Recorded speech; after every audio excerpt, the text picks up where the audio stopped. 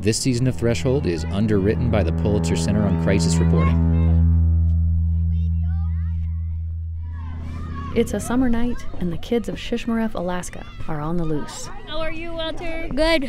How's your day? My day is good. How's your day, sir? Good. What are you guys playing? We're just playing around. Just playing around. I'm Amy Martin, and this is Walter Nypak. He's 10 years old. What's wrong? Right here on my ribs hurts. I ran too much. He takes a break from this swirling, giggling kid mosh pit to catch his breath and ponder the universal rituals of childhood. Girls are supposed to be chasing us. Why are the girls supposed to be chasing the boys? Because they like them. Shishmaref is a small town on a barrier island in northwest Alaska, just shy of the Arctic Circle. About 600 people live here. There's a church, a school, 2 stores, and around 150 houses connected by a couple of paved roads and footpaths through the sand. This island is tiny, and kids here are pretty free to roam. Tonight, everyone under the age of 15 seems to have spontaneously gathered here, in a wide spot between some houses, to chase each other around in the sand. What's your favorite thing about living in Shishmaref? It's fun Why is it fun? because there's a lot of kids. There are a lot of kids. There's so many kids. And we can be free. And you can be free. Yeah. From Walter's point of view, Shishmaref is a kind of paradise, a whole island of free-range, kid-friendly habitat. But the paradox of Shishmaref is that it might be both one of the safest and one of the most dangerous places to live in America today, because this small community is one of the places where climate change is hitting the hardest in the Arctic. Shishmaref is located just north of the Bering Strait. That's the narrow waterway that separates Russia from Alaska. It's the only town on Sarychev Island, and everywhere you go, you can see the waves and hear the constant roar of the ocean. This island is only about a quarter-mile wide. That's 440 yards, or less than half a kilometer, and it's getting smaller. It's changed a lot. It was always frozen like the end of October. It no longer is. This is Kate Kokyok. She grew up here, and now she teaches kindergarten at the Shishmaref school.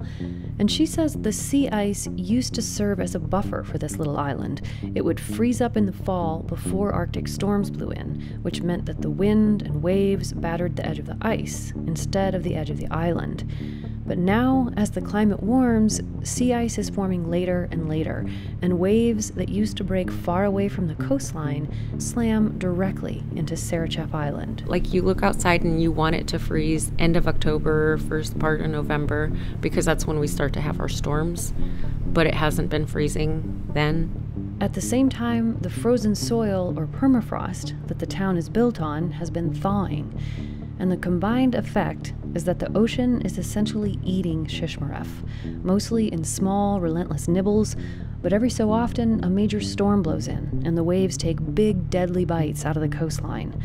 Between 2003 and 2014, Sarychev Island lost an average of 2.3 meters annually. That's 7.5 feet of land washing into the sea each year. We did lose a lot of land. Like where the seawall is now, that's where we used to have our playground.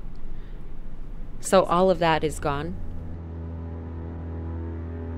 You know, I remember in '97, they were emptying out a house because it was shaking and it was undercutting, so they were worried that it was going to fall over. So during the storm, they were emptying out the house and they lifted it up and moved it a few feet onto the road, you know? So that's the one that I remember.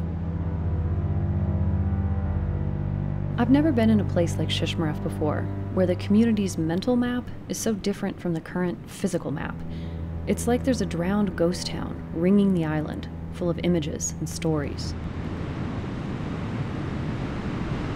We had lots of room to play out on the beach, play baseball or tag or whatever. You had beach way out there. You know, we had big sand dunes that we'd play on there, jump around. This is Stanley Tocktoo, the vice mayor of Shishmaref. Tocktoo, T-O-C-K-T-O-O. I was born in Shishmaref, 1961, July 24th. Stanley says decades ago, when he was a kid, the island was twice as wide as it is now. We go way the hell down there, park our boats on the beach, tents out there once in a while. Yeah, But no, it's submerged under the water, so, yeah. This island's only 3 miles by a quarter-mile wide. Yeah, maybe a little narrower now. Climate change is real, you know.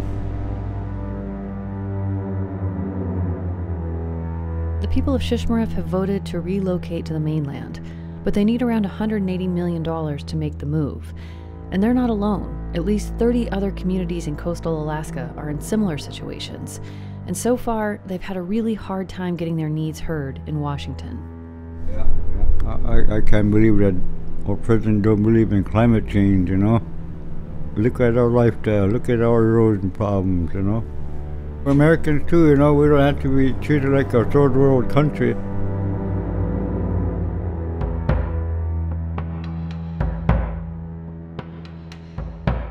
I've heard something to the effect of these dumb Eskimos. Why did they build their community on a barrier island? The fact of the matter is because the church and the Bureau of Indian Affairs school was built. So I think that's a major misconception. Kelly Inningwalk grew up in Shishmaref, but she lives in Anchorage now. She's the executive director of the Inuit Circumpolar Council in Alaska, an organization that works to promote and protect Indigenous rights in the Arctic. And she says a lot of people don't understand how this community ended up in its current predicament. To begin with, she says, you have to know that one of the best survival tools for people here has always been movement, seasonal migration. So Kelly's ancestors used Sarachef Island, where Shishmaref is located now, but they didn't live there year-round. And that's the thing, they were kind of semi-nomadic. We didn't have permanent settlements and that sort of thing. But in the early 1900s, that began to change. The Lutheran Church and the Bureau of Indian Affairs arrived and told people that a church and a school and the ideologies contained within them were moving in to stay. The only question was where to put the buildings. So why is Shishmaref located where it is? It was because the school was built and a church was built, and so the community established and became a permanent village in that way. Most people in Shishmaref identify as Inupiaq. That's a subgroup of the Inuit. And they've been living in this part of the world for a really long time, honing the best methods for finding food, making clothing and shelter, and building healthy families and communities in this very harsh environment. Kelly says one of the most painful aspects of colonization is the way it taught people to devalue their expertise and the whole worldview behind it. She grew up with her grandparents and considers her grandfather one of her primary teachers, but he said himself he was dumb because he only went to junior high. He didn't go to high school. And I mean, gosh, you know, that really kind of hurt inside for me to hear him say that, and kind of blew me away. Like, you know, he should have had a PhD in everything about life, you know. So it kind of also gave me some insight into kind of, you know, the impact the colonialization and assimilation that had on his generation, and how it brought shame and you know, just a level of insecurity, I think, like in themselves, and the pride in being Inupiaq was lesser, or I don't know how to explain it. Like it was that generation that really got hit hard. They're the ones that were hit with, you know, for speaking Inupiaq.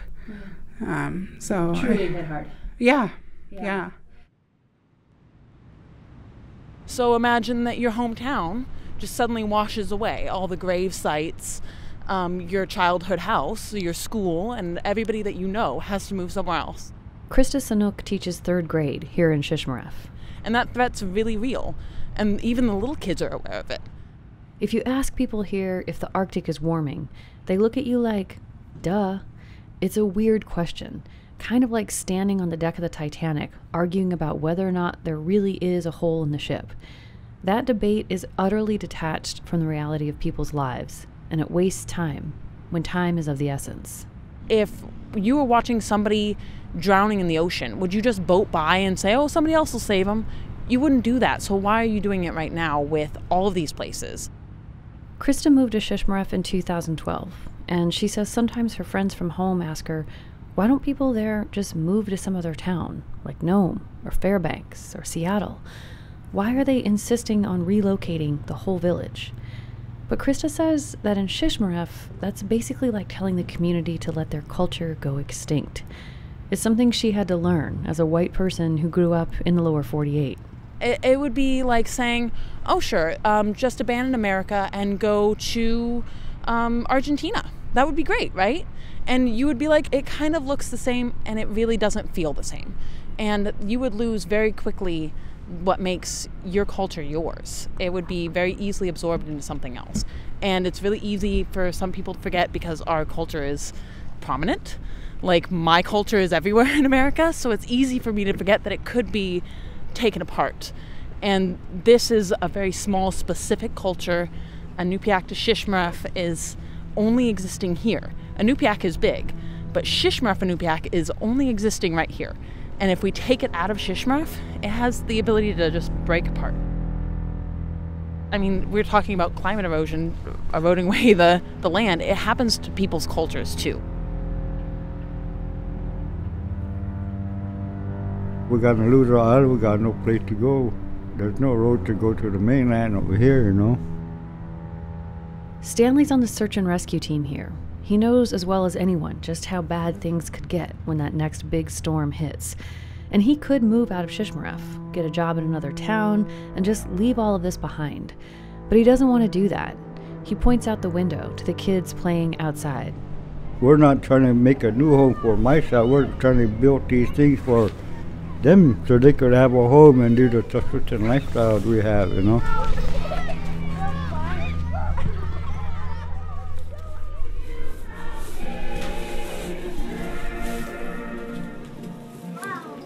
I went to church services when I was in Shishmaref, and the choir sang this song called Invisible Hands.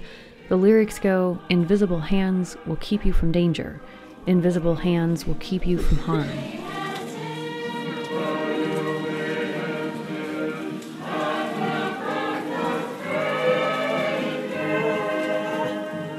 The gospel reading that day was Matthew 14, the story of Jesus walking on the water. But here, where the cold Arctic waves are circling this village in an ever tighter noose, people aren't asking for miracles. They're just trying to do what they've always done: stick together.